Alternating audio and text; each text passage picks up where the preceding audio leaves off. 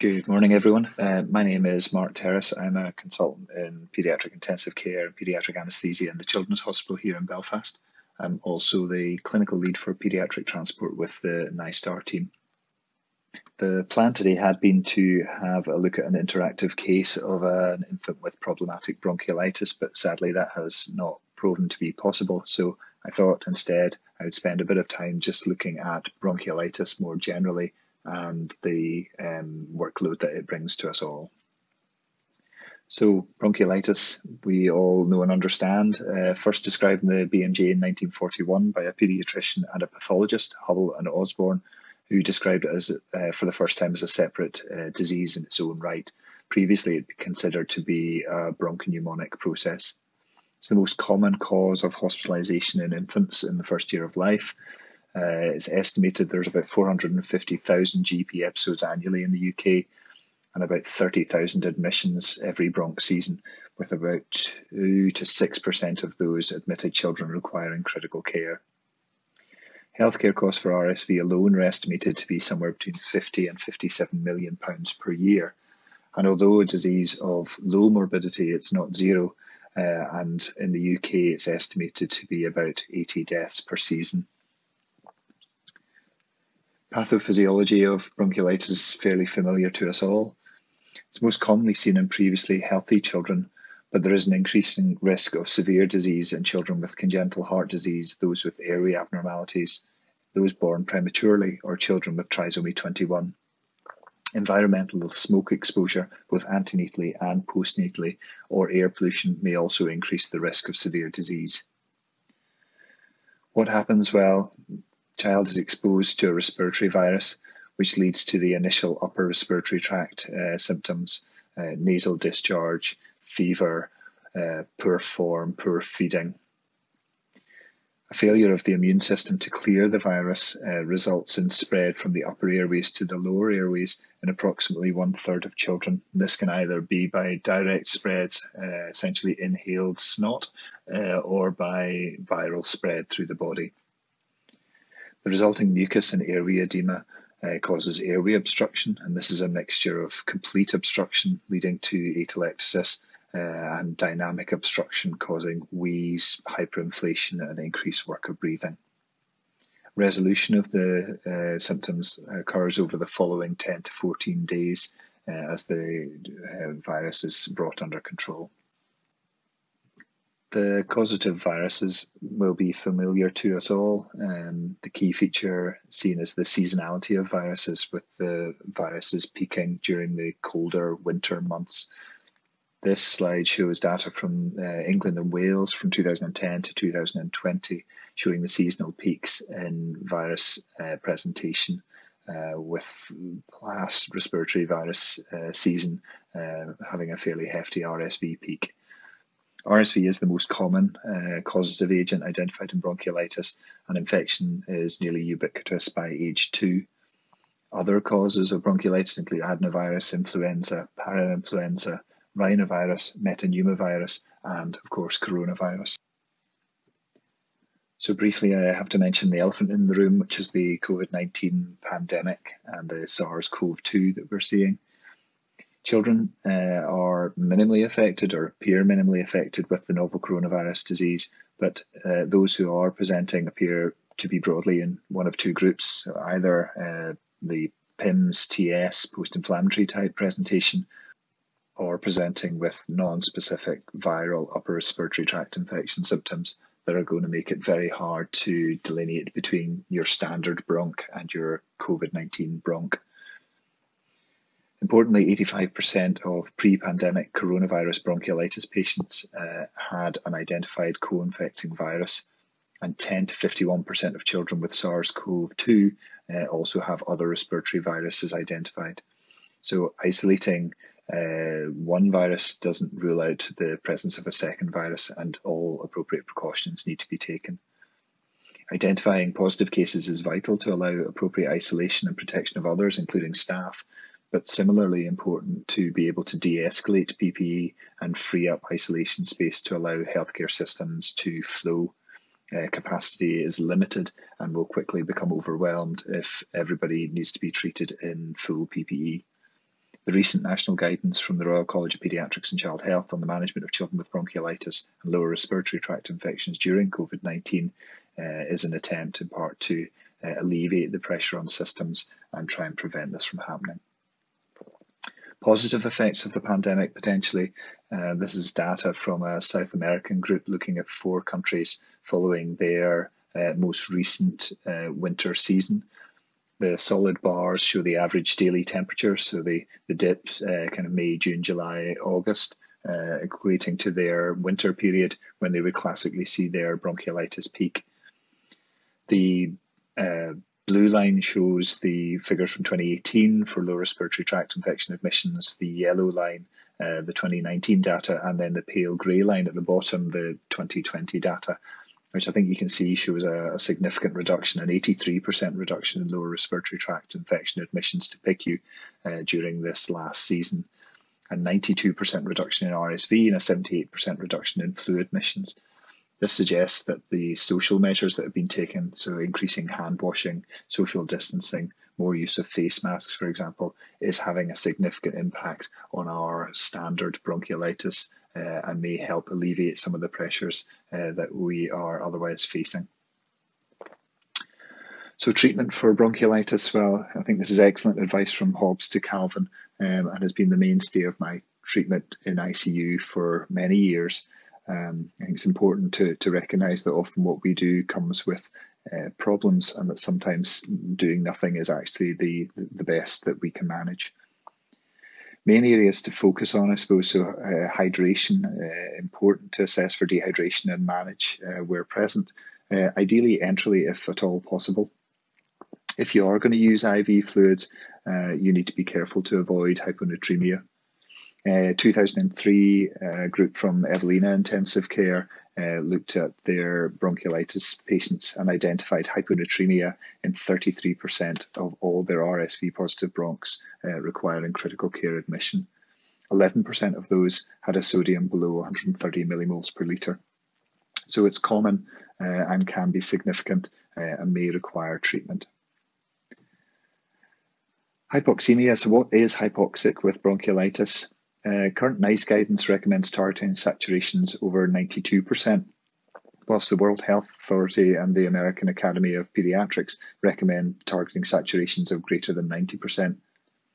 Some have suggested that routine pulse oximetry has led to overtreatment and is partly responsible for the rising admission rates that we see and have seen with bronchiolitis year on year.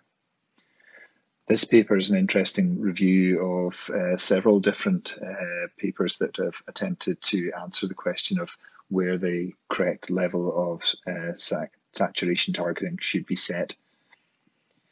Included in this is the 2015 BIDS studies, the oxygen saturation targets in infants with bronchiolitis. And essentially this group targeted either 90% or 94% in patients. The control group had standard oxygen saturation monitors on, whereas the treatment group had oxygen saturation probes that were adjusted to only show correct saturations below 90%, and anything between 90 and 94% was adjusted to show a figure that was greater than 94%. Their primary outcome in the study was resolution of cough, which I consider to be a slightly strange outcome, if I'm honest, but was found to be not different between the groups. However, there were no adverse incidents noted between the two groups. Longer-term neurodevelopmental outcomes were not assessed on the assumption that short periods of saturations at or below 90, around 90% rather, were not going to have a significant impact. Bottom line, I think, for us, we need to target numbers that are expected by our local and national guidance. This is what we will be judged against. Certainly in Northern Ireland, the bronchiolitis guidance that we have in the Children's Hospital targets saturations of 92% and above. But I would recommend having a read of this paper, because I think it does raise some interesting questions about where the kind of over-medicalisation of care has impacts and may have negative impacts on children's care. Other interventions that have been tried are many and myriad, and none have been shown to offer benefit, and some may actually come with harm. So the use of nebulized medications, salbutamol, ipratropium, steroids, hypertonic saline, none have been shown to have a significant benefit to patients, and none are routinely recommended. Similarly, the use of caffeine and the use of caffeine for apnea has not been shown to have a significant impact and is not routinely recommended. Nasal suction, well, it may help with feeding, but care needs to be taken that it's not too deep. You don't want to cause trauma in the nose and worsen the situation, but if it's required just to clear the nares to allow the child to feed, then it may be worth doing. Antibiotics are not routinely indicated unless the patient's requiring critical care or escalation of care, where about 30% of children will have a co-infection and a bacterial superinfection. But where antibiotics are started, certainly our policy in intensive care is to de-escalate them as quickly as possible and to stop within 48 hours, ideally, depending on results from bronchoalveolar lavage. So who do you escalate, when do you escalate, and how do you escalate, I suppose, are important questions. When to escalate? Well, escalation is required for patients who are objectively failing standard supportive treatment. So patients who have been managed on the ward with oxygen therapy where indicated, but are not responding. 2015 NICE guidance suggests that signs of failure are essentially impending respiratory failure, and that escalation should be considered if showing signs of exhaustion, such as listlessness or decreased respiratory effort, recurrent apnea, or the inability to maintain target oxygen saturations despite appropriate oxygen supplementation and kind of maximal oxygen supplementation at ward level. Important to stress that work of breathing alone is not an indication for escalation. It's not an uncommon phone call for us to receive in intensive care to say that the child may tire. And whilst that is a child who bears close watch and may require further intervention, it's not an indication to escalate care on the basis that they may tire. How to escalate then? So I think that the standard pathway that we're all familiar with through high flow, consideration of CPAP, and then on to invasive ventilation. A lot of debate and discussion about high flow and its role for bronchiolitis. It's increasingly used in a variety of areas, but the evidence to support its routine use is currently lacking. It appears to have a role in patients who have failed standard treatment, but doesn't alter the course of patients if started early. It may have a role in supporting patients following extubation to prevent re-intubation, but other than that, its role is still not quite clear. CPAP, more aggressive therapy and generally not available at ward level, so would require escalation to critical care. Has been suggested that it has a place in bronchiolitis. The 2017 Tramontane study, which compared nasal CPAP to high flow bronchiolitis, the results of this did not show inferiority of high flow, but did suggest a higher relative risk of success with CPAP. However, as mentioned, CPAP may not be routinely available, and given access to critical care, this option may be limited locally depending where you work. Currently, the first ABC trial is underway to try and establish the non-inferiority of high flow compared to CPAP in critically ill children, both in terms of step-up and step-down care. And this trial is underway in the UK as a multi-centre trial. So children that fail, children who require invasive ventilation, well, my approach to things, as you've gathered already, is fairly simplistic, and I like to consider things in a fairly broad fashion. We're all familiar with the DOPES mnemonic that is used to identify issues, and I think it's a useful framework to hang our thoughts around ventilation issues that might arise in patients with bronchiolitis who have been intubated and ventilated.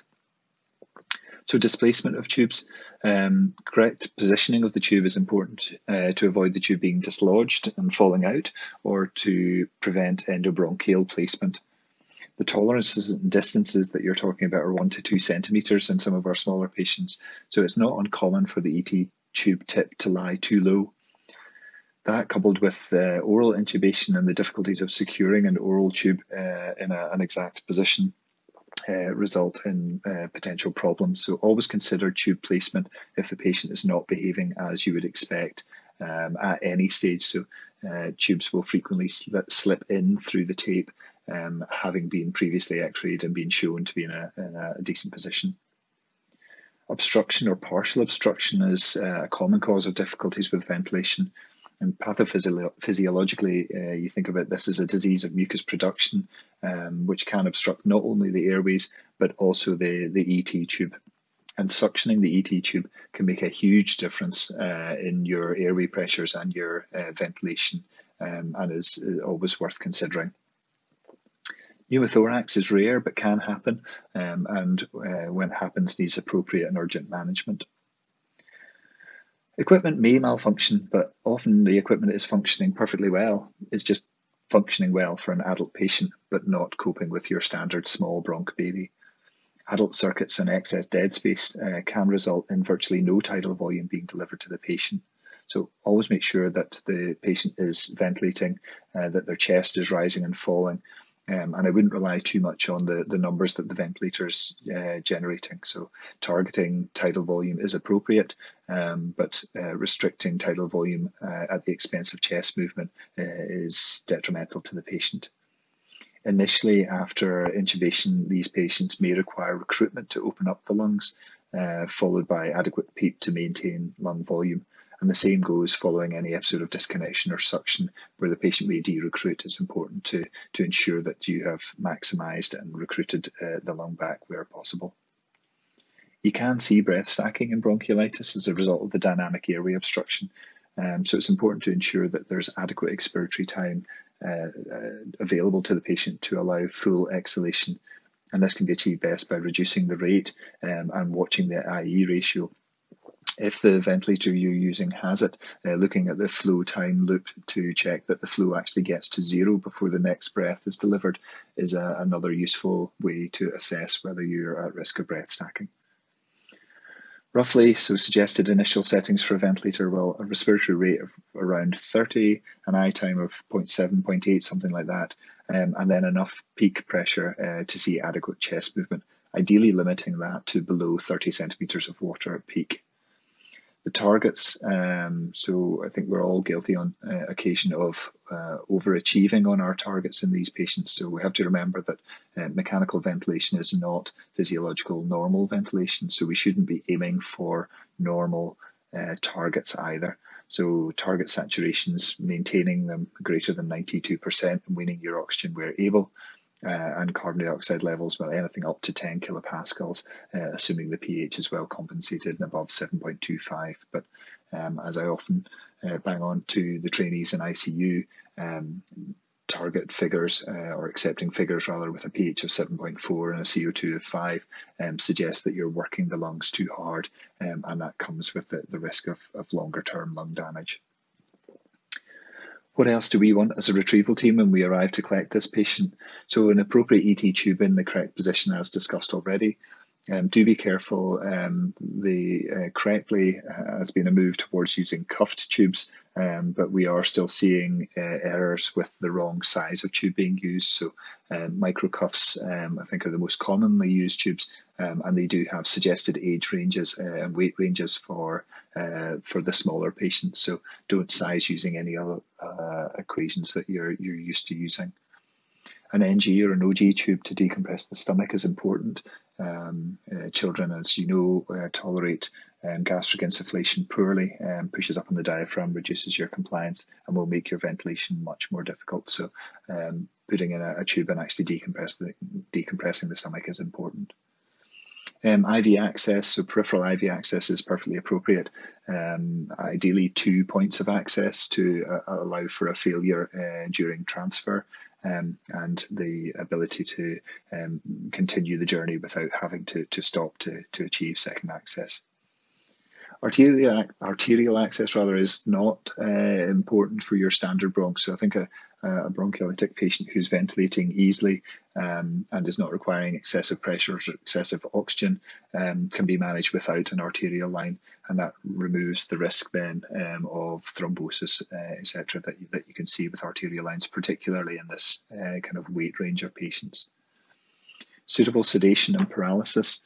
This will vary from where you work. Generally, morphine for the younger patients under a month alone, plus or minus midazolam for those older patients. Again, not uncommon to see patients maintained on volatile anaesthetics, so the use of sevoflurane, which is acceptable for standard anaesthetic practice, but less acceptable for the critically unwell patients or bronchiolitic who's required intubation and ventilation. They'll tolerate it poorly, their blood pressure will likely drop, and that will just drive a vicious cycle of more fluid boluses to maintain it. So try and get rid of the volatile as quickly as possible and get them settled and established onto IV sedation. Interestingly, in the 1940s, it was standard to use brandy, whiskey or port to sedate infants with bronchiolitis, but we wouldn't recommend that anymore, but you can have a small whiskey yourself after a stressful bronchiolitis stabilization in theatre. Chest x-ray to confirm tube placement and to have a look at the lungs is useful, and most transport teams would want to see a chest x-ray before they move that patient to make sure that the plastic is all in the right place. What does the future hold for bronchiolitis? Where are the areas of research? Well, currently the BEST trial is ongoing. This is a multi-center RCT, which is comparing surfactant to placebo, essentially air down the ET tube, in children who are ventilated with bronchiolitis. And they're looking to see a significant effect on reduction in mechanical ventilation by 18 hours, which is their primary endpoint. This is currently in its third season, and recruitment is ongoing. So we'll see, be interested to see rather the results that come out of this, and whether it answers the question finally as to what role surfactant plays in children with bronchiolitis who end up ventilated. This is another interesting trial, something I hadn't heard about but came across in preparation for this talk. So nitric oxide that we will use in intensive care for oxygenation and improving VQ mismatch, but it also has an antiviral property, and there's been some suggestions that it may be of benefit to children with viral pneumonitic processes, including bronchiolitis. So this group in Israel, this is an early kind of multi-center RCT where they used intermittent high-dose nitric oxide inhaled administration 5 times a day for up to 5 days. High dose is not an understatement. They're using 160 parts per million in these patients, when classically we used 20, maybe 40 parts per million in intensive care. Very small numbers in each arm, but they did suggest a significant reduction in length of stay, improved oxygenation, and no safety issues identified in either arm. So importantly, the rates of methemoglobinemia were not too significant as to stop treatment. So watch this space. They are planning a larger trial to see. That's everything from me. I'd like to thank you for your time, and if anyone has any questions, we hopefully will be able to get to them. Many thanks.